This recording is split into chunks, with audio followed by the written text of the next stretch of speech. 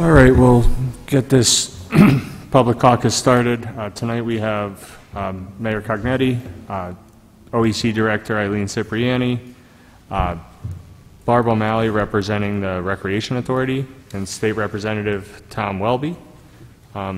So Mayor and Eileen, if you guys like to start. Yes, thank you for having us. I know you guys have printouts, and my apologies. I should have flagged the need for a screen sooner, so we don't have that up, but I'll do better next time. You all should have, I think Tom and Barb you have, and then at least, do we have any more copies? We'll walk through these options. So before you have three different options for the NAIOG Recreation Complex sketched out by Tom McLean and Associates. And then the other piece of paper that you have is an analysis that includes some add-ons.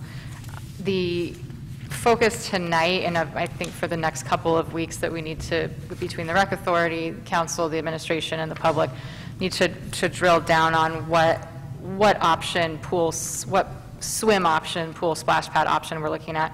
As you can see, the add-ons on this other sheet, there's in a smaller dollar amount, and those pieces can be put together a little bit as we go. But for the purpose of this exercise in the coming weeks, we need to really focus in on the big spend, which is the pool and the splash pad.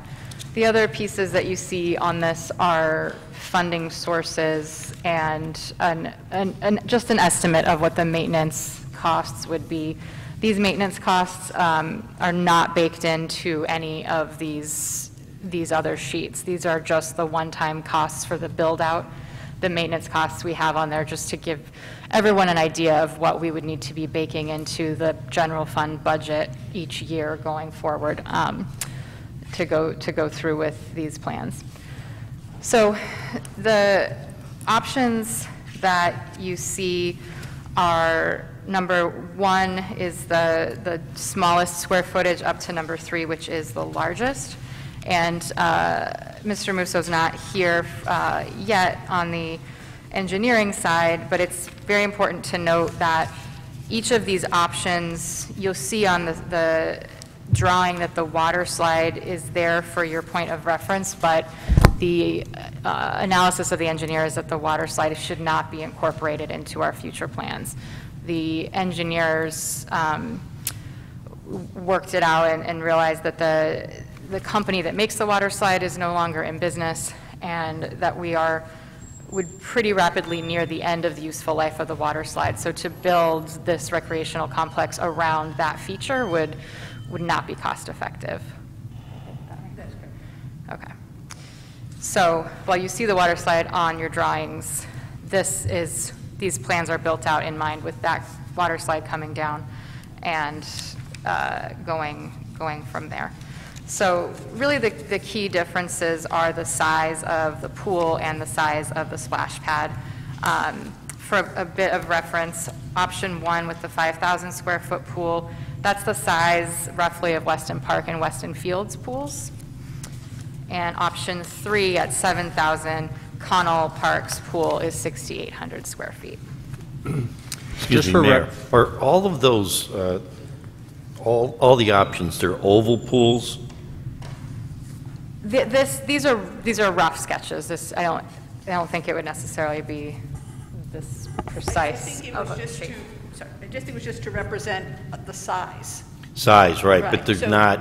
When it's designed, it can be whatever design we want, a rectangle, a square, what have you. Okay, and the water slide would not be included in any of these options, correct? Right. Okay. That is there just, I think, to orient you to see where things are in the Gotcha, space okay, now. so that doesn't necessarily represent what the pool would look like. Right. It's just simply, got it. It's a size. Thank you. Do you know what the size of the splash pad is at Novembrino, just for reference? It's about 1,600.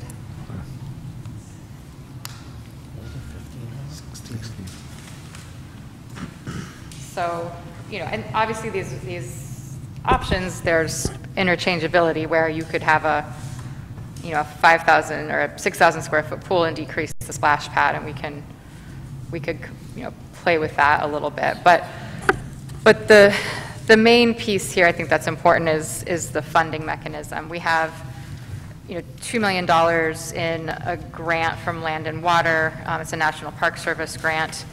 On this funding sources grid, my proposal would be, or not even a thought would be that we could use $2 million of the Department of Labor and Industry funds that came back to the city in 2019. We can use those for whatever purpose we like. As you see at the bottom of this sheet, it's a total of $6 million. I would like to use $2 million of that at least for seed funding the OPEB trust. That National Park Service grant requires a match, so I think taking $2 million from DLI as the match is reasonable. Eileen and her team have applied for an LSA. That's in italics because we don't know whether or not we would get that LSA or not. Let's say we do get the LSA, that's $5 million. We're still about $1 million short on option 1. And so That's a statewide LSA too, correct? The what? A statewide? It's a statewide. Statewide. So even at option 1, we're still going to need to figure out a way to close a gap there. But I would, and I guess Eileen or Representative or Barb, anything to add up front? The only question I have is, just out of time, if we're not having a water slide, does the pool, is it serviceable for preteens, like up until what age? I know the splash pad is generally for younger children, but I was just wondering what the pool would be, what age groups that would accommodate. We're concerned about the activities particularly for the preteen, the 13, 14, 15-year-old, the kids who have graduated out of the splash pool but aren't old enough to get in a car and go somewhere else with their friends. So we're looking at what is available for them. And I can't tell from looking at this if it's 5,000 square feet, if that's the size or depth. I think with that being said, is there a shallow end? I know it's a zero entry, but is there a shallow end and a deep end? And what is the shallow end? I mean, it starts at 0, but what's the grade and how deep does it go? I believe he measured this to 3 feet would be the deepest part of the pool, which is, according to Mr. McLean, a standard depth of a pool. But the zero entry, so it'll just gradually, just like the beach, just continue to get deeper as you go out into the pool. And that is an important feature for ADA compliance as well. So 3 feet's the deepest part of the pool? In this drawing, it doesn't have to be. The 3 feet is what he proposed in this. It could be however deep we want it to be, but that does change the cost, of course. I think that also probably changes the age group as well. Who's going to want to be in the pool and how long they're going to stay. And I understand the ADA piece of it. I'm sure that can be accomplished in multiple ways too, in the design of the pool. But like a pool that just has a continuous angle going all the way down, like into the beach, like I'm just thinking of kids jumping in from the side, and it's I don't know. It's a wading pool. It's not a traditional you're not going to be taking laps in the pool and exercising in the pool. It's going to be more of a wading pool. Well, there'll be portions of the pool that are deeper. That would be your... Deeper than 3 feet? Yeah, but 3 feet. So the pool, the minimum is 3. Has proposed it, is 3 feet at its deepest part. But this is a proposal, so it could be 4 feet, it could be whatever we 6, choose. 8. That affects the cost, obviously, of the pool. I'd like to see it 6 to 8 feet. I mean, just what Barb had indicated, we have a lot of teenage 12, 13, 14, 15-year-old kids that they're not going to go up there into a pool that's 3 feet deep, and I don't know. I don't know if it achieves what we're trying to accomplish for. I know we're trying to make everybody happy, but I think that completely eliminates a lot of teenage kids from being able to enjoy the pool. And I'm one that walked there from East Mountain and swam at Naog Pool growing up. So I truly realize the value of that. And so if it was option 1 and deeper, that would contain the cost, would that be an option of making the pool deeper but not as many square feet involved, or does one have to go with the other? I'm not quite sure. I'm not sure if I could completely answer that question. But any changes we make in the depth obviously changes the price per square foot. So, you know, just as on this document here, we do have an estimate what it would cost per square foot. So as we condense it, that cost comes down. And we can certainly take back to the engineers that trying to figure out that volume issue and figure out what would make the most people the most excited. I think within that, though, the biggest question for council is the funding mechanism. At what level do you all want to fund this, and with what funding? So we see grants. With this design, I wouldn't want to fund any of it. I'll be perfectly honest. I think the design with the taper down to 3 feet, I want to waste our money. So I'm proposing that we come back with the new design, then take a look at the numbers. That's just me. I'm only one of 5, but I'm just telling you based on what I've heard. No, I would have to agree as well. When we're taking a look at the splash pad, if the splash pad at Novembrino is about 1,600 square feet, I mean, I would start the splash pad there and look to take maybe some of the costs off the splash pad and add that to the pool. Sure. I still need to know where you all would like the additional funding to come from. Well, I have a thought about funding. So, as of recent, we hear a lot from Geisinger that they want to be good neighbors.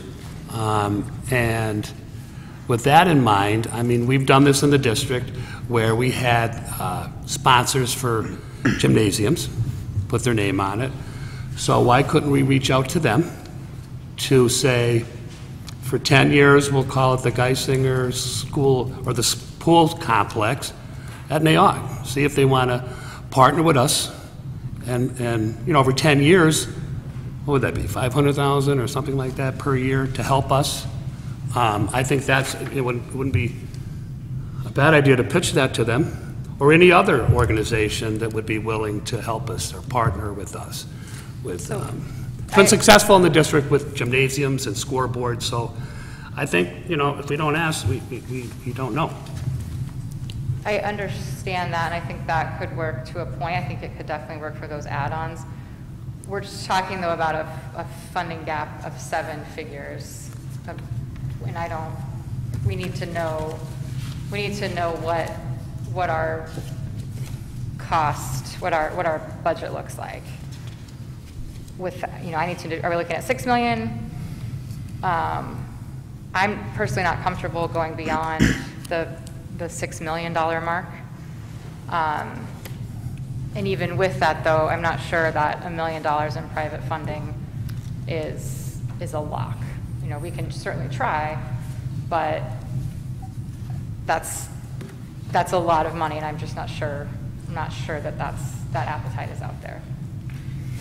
So the options that you have on some of these sheets here and the cost of them, that's not inclusive of the add-ons, is that right? Correct. Because, it was my understanding with the add-ons that those could come later. What's most important right now is getting the water features down because those are going to be the most costly, and then we could look for other funding sources for those add-ons. I just want to make sure that I'm clearly understanding that, right?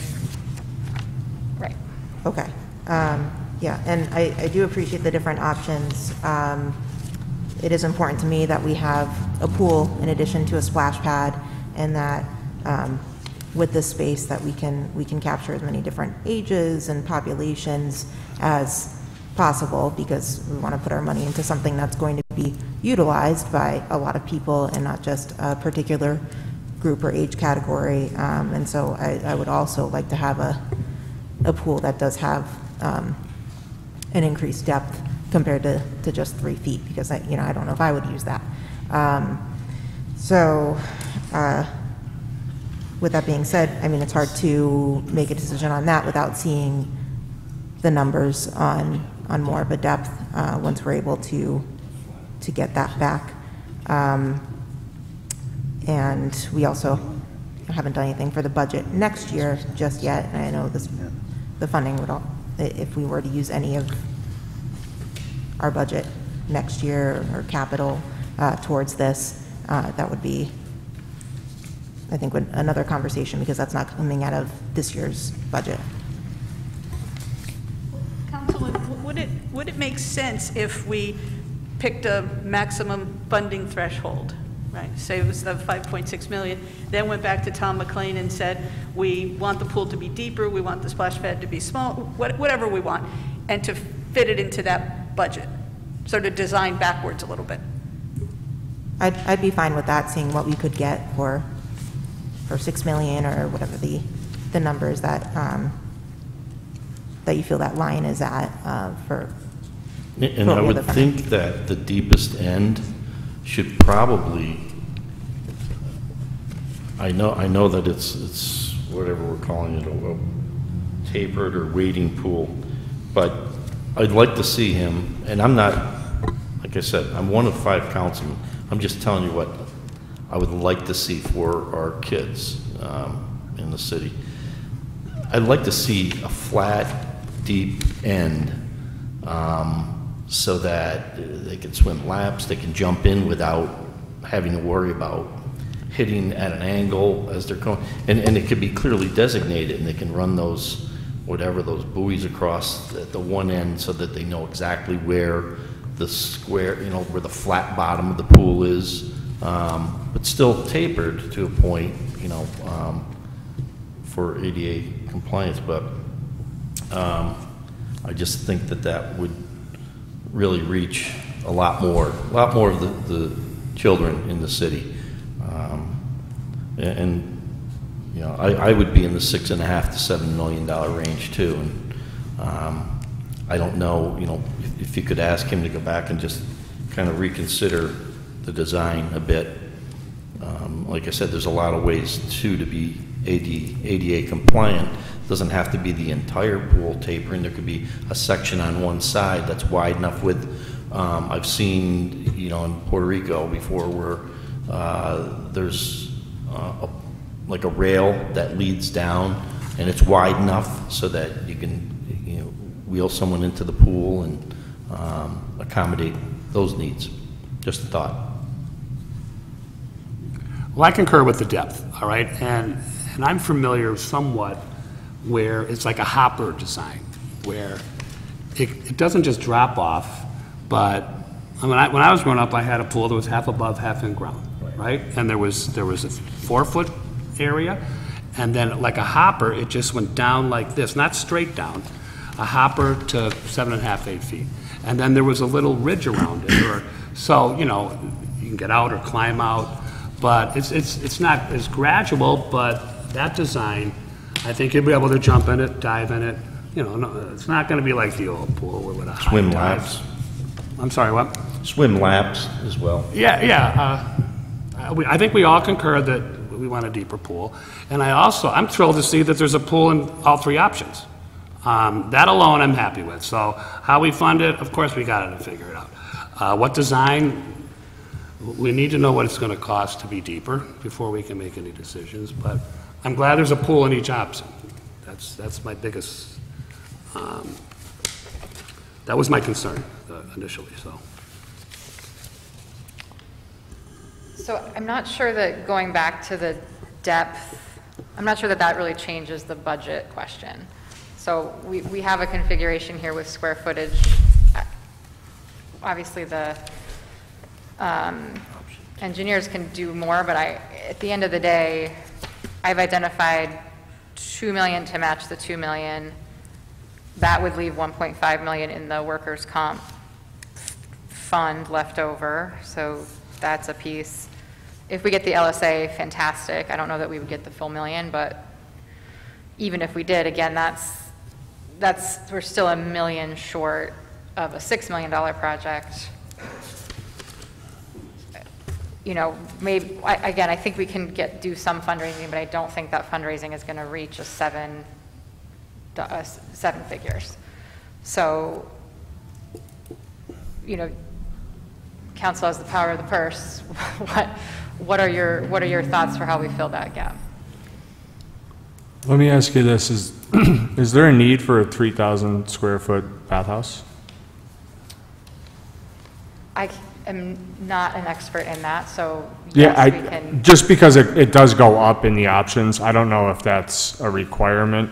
The square footage goes, not in the picture, but in the cost, it goes, I don't know if that's based off the, you know, I know total from capacity or. the MKSD study, they did recommend a larger bathhouse. I don't remember off the top of my head the exact size they recommended. So certainly, again, we can I mean, it's all, take you know, steps it's. down. Yeah, we can take down the splash pad up square by that footage, we can boost up the depth and the square footage, we can pull all those levers, but that funding question is still there. I agree, that's a big house around here, in a big development, 3,000 square feet.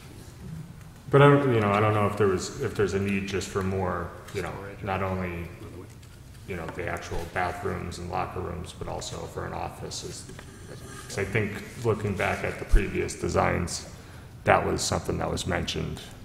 One of the things that was cited that when there's an inclement weather event, everybody runs for shelter and they're all trying to run into that one little spot. Now, was that identified, that house, the current size of that house was too small? That was in the MKSD study. Yeah. And what's the square footage of the existing one, do we know? I think it's a lot. Yeah, I don't know that. Okay. If the size All of we it know is is it's too accurate, small. It seems to be about a half or a third of the size, if this is proportional on his drawings. Okay, thank you. But, you know, even perhaps to address what you just mentioned, Cipriano, perhaps they can put a couple of small pavilions that would get people out of, you know, without having to go with all these showers and bathrooms and everything. I'm not saying, certainly not suggesting that there not be a bathhouse, but maybe a way of saying you can, you know, reduce the size of the bathhouse, but still address those other concerns that you mentioned if, in the event that there was thunder and lightning and you needed to protect people. Is the bathhouse also something that could come later? Like, is there an immediate need for us to build a new one? We have to have those facilities to open the pool, so, and in order to lock in that land and water grant, it has to be operational. Is that the right correct term? Yes. Yeah, and I'm not aware of the state of the current one that's there. Is that in? It's not in the shape we would want to utilize it. Okay. Okay, Representative. I just also wanted to make a comment regarding the availability of money from the state. And you know, when I took over for Marty in the representative's office, one of my pledges was to bring more grant money back and focus on more grant money to our area, which sometimes we miss out on. And I speak on behalf of Representative Kyle Mullins and also now Representative Kozarowski, who will be representing a greater part of the city now, and also our next representative here, that will also be moving forward. And Senator Marty Flynn also wants to support more grant activity for the city. And we have a situation that puts you all in a very difficult situation, puts the mayor in a very difficult situation, in that the window of time that we have to deal with on a lot of these grant applications. The city was able to successfully submit the statewide LSA grant application for this and another project, and that was good. But with a lot of these, the window closes quite rapidly for the amount of paperwork that you need to present. And one of the big ones that sometimes can be an issue is the engineering studies. And you have to spend a lot of money at times for some of the required engineering studies. And I know that it's difficult for you to get to that and agree to do that. Sometimes for naught, you spend that money and you don't get the grant. And it's a roll of the dice that you take, and for that part, I'm glad to not be in your position to suffer the wrath of that. But the reality is, if you want to qualify for grant money, the paperwork has to be in time, and I can assure you that if that is done, myself and your regional representatives, including Mike Carroll, will fight tooth and nail for the grant money. There's some that's up right now with DCNR and DCED, some newer money that's becoming available, not to the level of the statewide LSA grant money, but it's terrific. And Councilman McAndrew, I love the idea of seeking out some support money, some grant money that will be picked up with sponsorships. And while you can't count on that for right now and the money that you have to show for a different project, but for future maintenance, for all those years of successive maintenance and costs that you have that can be, they add up, and it's not going to get any cheaper for that lifeguard work and all the other things you have to deal with. But that's a great idea for down the road, taking care of that annually. But from the state's perspective, we will work as hard as we possibly can and then some to assure that you get more than your fair share of grant money. I just ask that you bite the bullet sometimes and go ahead and take the gamble and spend the money on the engineering report in the hopes that it will be fruitful for you. And I know you probably might not have an answer to this because you're not, construction managers or whatnot, but when just looking at this, it's just confusing because the bigger you get in the pool, the more, plaza area, the more synthetic turf, like that also goes up. And I might be wrong, but I would think you would need less of that the more pool you have. Yeah, I'm just looking at this for the first time and looking at the numbers of it where, if the option 1 on the plaza, synthetic turf and lawn, can be used in option 3, right? That's $175,000 there. I don't know the answer to this question. My guess would be that there's a certain perimeter that you have to keep, and that would be proportional. Yeah, But as and you believe said, me, I'm not an engineer, so. Yeah, I don't and I'm even not know either, what to but be- I would just think the more pool you have, the less everything else you would probably need need. so many feet around the pool, so the larger the oval, the larger the Okay. surrounding space. Yeah, there might be like a minimum around it, but, yeah. So to Representative Welby's point, I think the sponsorship and the private funding piece, yes, absolutely. I think more plausible for add-ons and maintenance pieces as we go forward, and maybe even some of the cost of this startup, but we're not going to lock that in before we need to make a decision on what the cap is and then, get that engineering study going.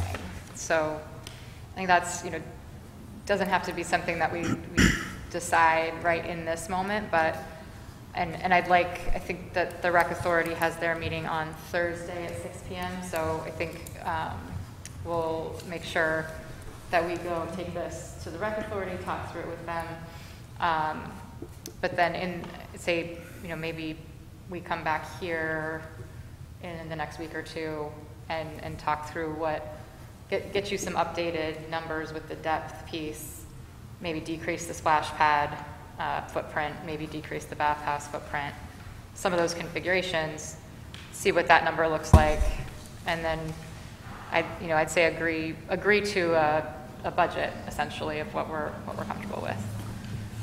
Now, when it comes to the engineering study, I mean, this is something that's going to have to be done no matter what. Does the cost of the study and the study itself depend on what is being put in there? It's a percentage. So if you look the very last line item on your budget here. Yeah, I see the design and percentage. engineering, it's an estimated. So it's smart for us to set our budget now because that will help us keep So the tight. cost changes, but the study is the same?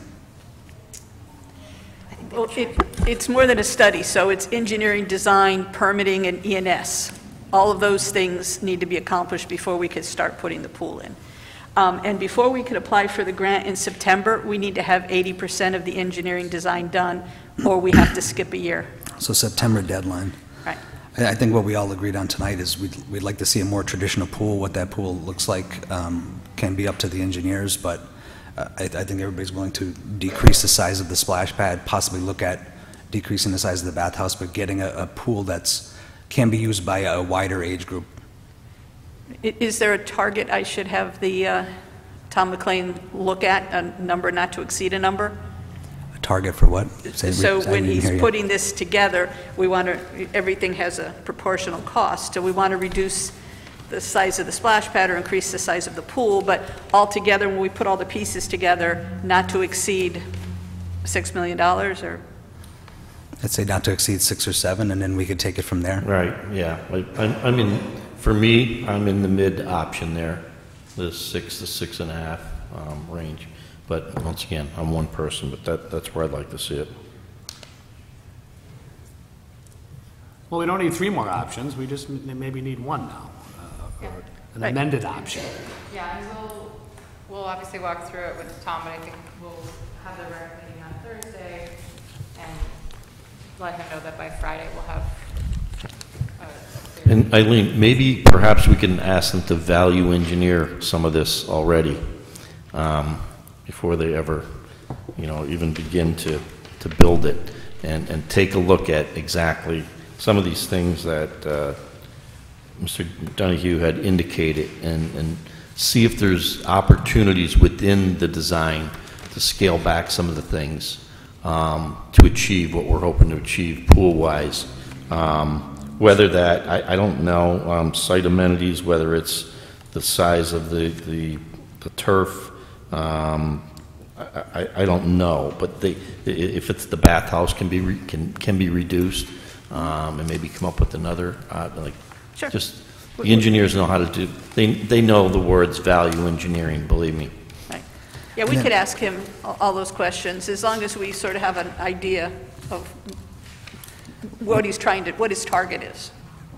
And then when it comes to the synthetic turf, do we know where the synthetic turf would be? What? Synthetic turf? I think he's talking about in the part in the center, Where is it at? in between Probably the In, pools. in between the pool and the splash pad, maybe? Right. Okay, yeah, so we'll take Which these would- pieces back, we'll continue this in 48 hours, the rec authority, get that feedback as well, and then come back with an updated option. Yeah. Did you say that the bathhouse, it has to include changing facilities or just restrooms? It does include changing facilities now, doesn't it? Is it required? I don't know the answer to that question. It does need to include the restrooms, though. I'm just thinking that the distance that people travel, you might be able to, kids might, you put a towel around them, you put them in the car and you take them home if that was an option, you have to have restrooms. But I didn't know how extensive the if they were including changing area. And I think somebody mentioned too about, there's a utility room though, in here or for storage of items that relate to the pool. Would that be part of the pool house or is that a separate storage? Right, well, we'll check that clarification with Tom, but one of these buildings has to house the filtration system as well. Would that be the utility room?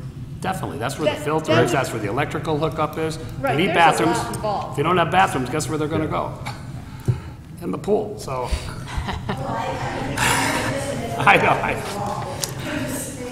I'm just having a little We'll just fun. go to, I also think there is a utility room off to the, if you're from the pool looking at the bathhouse, there's a utility room to the right-hand side where I'm sure things are stored in that area, and then that's where also the lifeguards are when they're on and off, coming on and off duty. I think there was some discussion about that, about the amount of space that they're in. I didn't know if that was incorporated in the, I was thinking about what Kyle said about that as a possible area of savings. Yeah, I mean, right now, the bathrooms are being used as a dual changing area, so it's just the men's and women's bathroom being used as the changing area. I mean, when it comes to the add-on, there's a volleyball court that's already there, and I think right now we're just looking to take care of the pool facility and those grounds.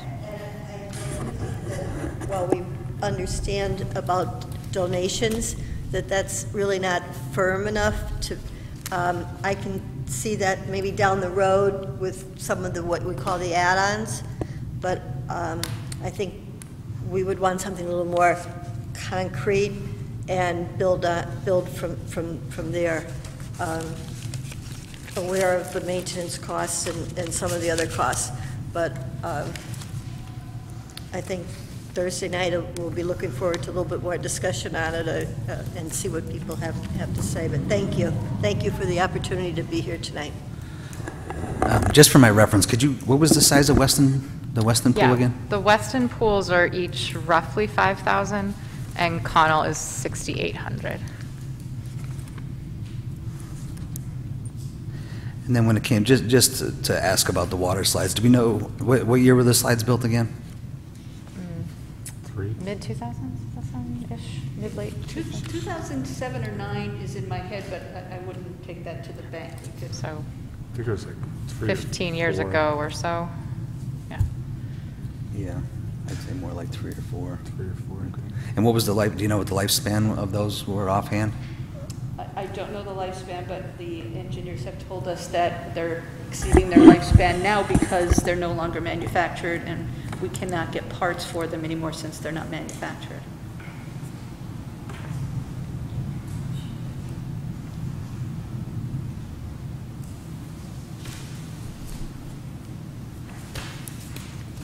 All right. Thank you very much for Thank coming you. in. This was very helpful. Yep. And we'll be back in touch on some of these options. Sounds good. We'll take a 2-minute break, and then we'll come back for our 6:30 meeting.